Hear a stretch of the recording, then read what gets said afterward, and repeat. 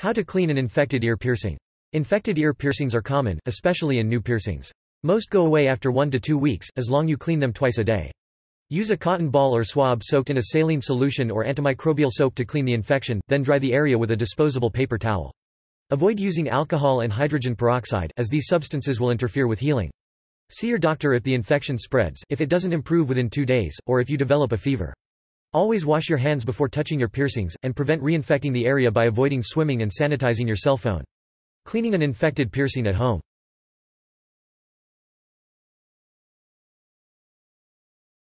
Wash your hands before touching the piercing. Always wash your hands well before touching a piercing, especially if it's new or infected. Use an antimicrobial soap and warm water. Avoid fiddling with your earrings and only touch them when you have to clean them. Do not remove a new ear piercing. If your piercing is new, keep it in place for at least 6 weeks, even if it becomes infected. While you should rotate a new lobe piercing, stop rotating it if it becomes infected for 1 to 2 weeks. If your infected piercing is permanent, or more than 6 months old, remove the earring while you deal with the infection.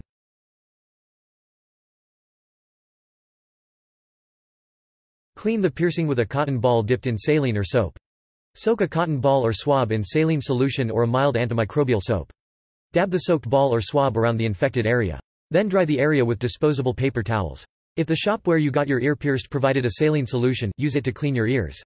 You can also purchase a pre-made product or make a saline solution by mixing 2 teaspoons of salt with a quart about a liter of warm water. If you use a soap, go with a fragrance-free brand that doesn't contain alcohol. Clean an infected ear piercing twice a day.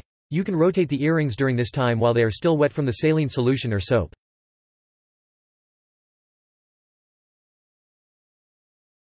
Apply an antibiotic ointment. After cleaning and drying the piercing, you can apply an antibacterial ointment to encourage healing.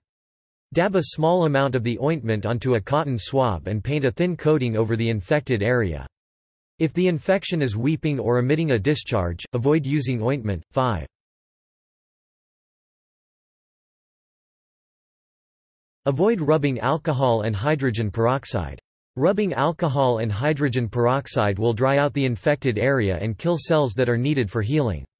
Killing white blood cells around the infected site could make the infection even worse. Don't apply alcohol or hydrogen peroxide to the infection, and make sure any cleaning products you use are alcohol-free.